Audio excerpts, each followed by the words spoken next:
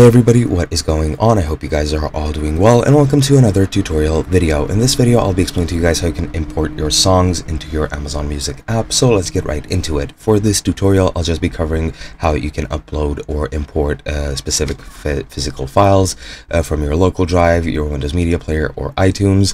There is a way to transfer this from Spotify or other music streaming services. However, I do have a different tutorial on that, so I do recommend you check it out. But pretty much what you need to do to import your songs is, firstly, you need to open up the app and click on your profile icon and go into settings. From here, you just need to scroll down and click automatically import music from, and here you can choose to upload it from wherever you want.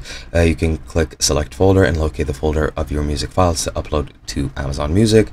You can switch the option of iTunes, then your music songs will be synced to your iTunes into your Amazon Music app, or you can also toggle Windows Media Player to add songs from Windows Media Player to Amazon Music, and that's pretty much it. What you need to do to play local audio files on the app, you just need to go into your library and into music and filter the offline music tracks at the location section, as you can see here, and you'll see all your imported songs there. And that is pretty much all you need to do.